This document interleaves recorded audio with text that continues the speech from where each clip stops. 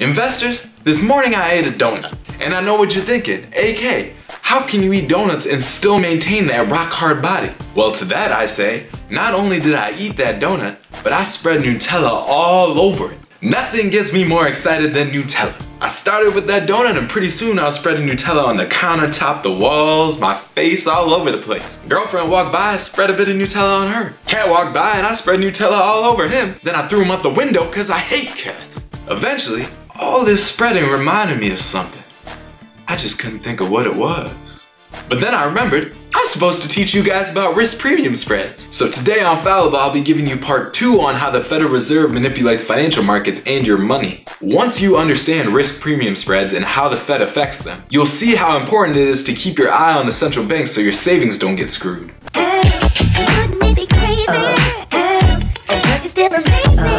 What's going on, investors? AK from Fallible here. Now, before we get into risk premium spreads, make sure you watch part 1 of this series about the Fed's mandates and tools. That's the only way you're gonna know what the heck I'm talking about in this video. I'll link to part 1 above. Now, the first thing to understand about risk premium spreads is what risk premium actually means. Risk premium is the expected return of an asset over the risk-free rate of return. I know that's a lot of fancy words, but basically the riskier something is, the more you get paid for investing in it. Higher the risk, higher the reward. It's the same reason police officers, firefighters, and people in the armed forces have some of the highest paying jobs.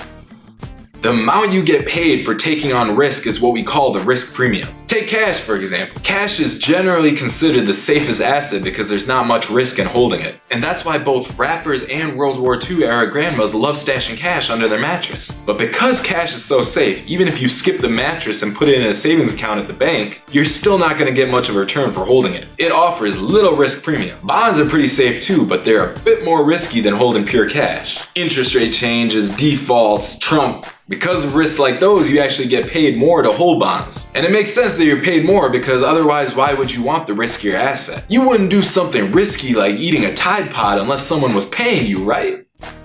So bonds have a larger risk premium than cash. And then of course you have other riskier assets like stocks. They give you the highest returns, but they also have the highest risk because of things like market crashes. So stocks have some of the largest risk premium. When you put these different risk premiums together, you get something like this. Now when we talk about risk premium spreads, we're talking about the difference between the risk premium of each asset. The difference is the spread.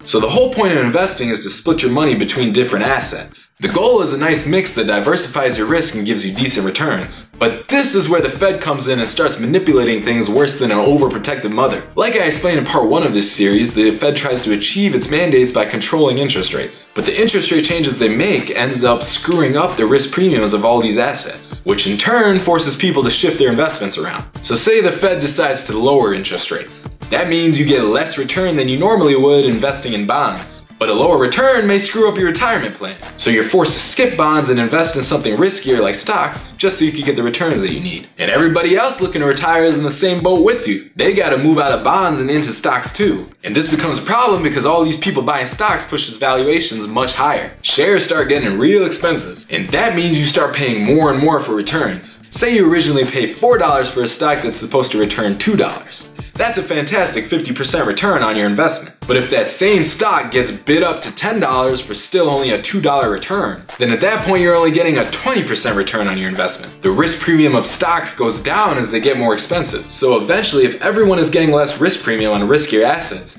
the spreads we've been talking about start to compress. They can get tight enough to the point that the return on risky assets like stocks are barely above the return on risk-free assets like cash. And why would you even buy stocks at that point?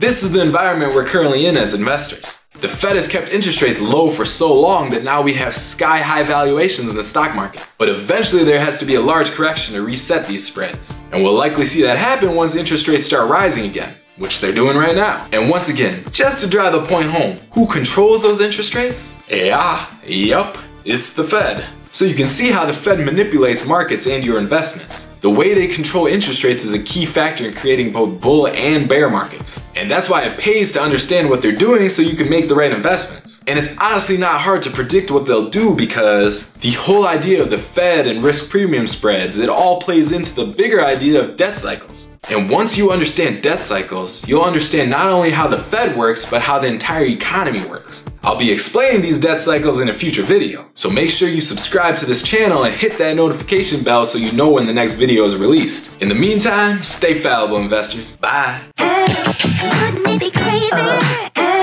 Would you still amaze me? Wouldn't it be crazy? Would you still amaze me? Wouldn't